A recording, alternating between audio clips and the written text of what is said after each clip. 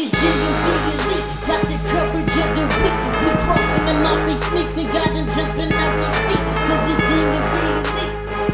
Digging big elite.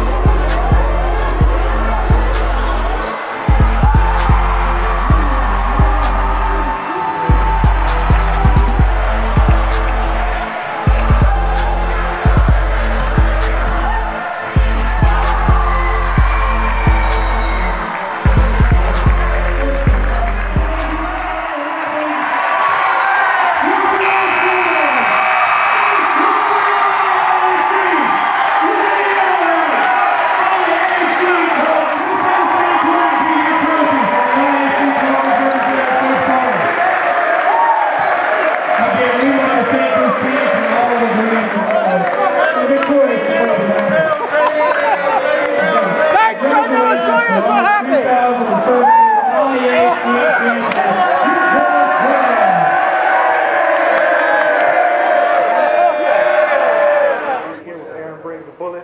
Huge game tonight, perfect timing, won a championship. Yeah. Did you feel like it was going to be a good night? Yeah, I feel like it was going to be a great night. I felt the tension in the room. We felt very composed about tonight. All the guys just came together as a group, and we made it our mission to get the win. What's it mean for you guys to win this one and kind of continue the streak you had? It feels great because it's our first three-peat in Bullis history. So it's a great feeling for the school and for the community. Well, it was back and forth the whole night. I mean, kept matching big shots. Was there any certain point where any key down the stretch when you thought you started pulling away? Yeah, actually, near the end, we got about an 8-point lead with like 2 minutes left. When Big Andre got the putback, that's when we felt like it was our game. Appreciate it. All right, thank you. Well, first off, we really conditioned ourselves just to talk about it being a one-time thing. It's just different players on this year's team. It's just a whole different cast, different guys in different roles. So the guys were really focused on just this year. But it was fitting that Episcopal played so well, and they really made us earn it. Malinowski was just he was really, really good for 3.5 quarters. And I think just our tag team approach with Aaron Briggs, Russell Sangster, and Jamal Greenwood all taking turns covering him, making him work, really, really affected his legs at the end. Because, you know, when Episcopal wins, Greg Malinowski has big nights, and that's just that's how it is. It's what it is, and we're fortunate. We have 3 very good players. They have 1 tremendous player, and fortunately, things worked out our way. Right. Yeah, the flow of the game, I think you kind of touched on that already, but you know, it was back and forth, and you were finally able to pull away there. Was there a point where you finally felt comfortable? Briggs' second 3. Briggs' second 3. That he has done that many times in his career. I mean, he's a tremendous shooter. He has close to 63s on the season, and I mean that was a good play. I think Greenwood might have penetrated and kicked it out to him and got his feet set. And when Briggs gets his feet set, he's money. He's really, really good. So the second one, I think that might have stretched it out to 8 or 9. I'm not 100% positive. And then the way we're playing defense, they're feeling, okay, this is going to happen. Yeah. He's had a big senior season for you guys. I know he's headed to Navy, but I mean, just having a guy like that on your roster and getting big shots when it gets tight. I mean, how important is that? Aaron Briggs has been with me. I've been his coach for 5 years. So he came to Bullis as an 8th grader.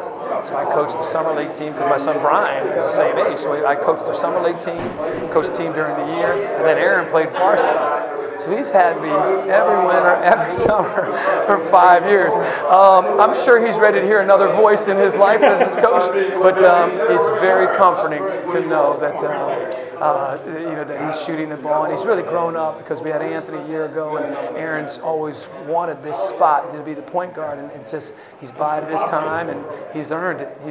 And it's fitting because he was in control of the game, and he was just it's so fun as a coach to see a player who works so hard and grow be rewarded for his efforts. Appreciate it, Coach. Oh, thank you, man. Thanks for coming out.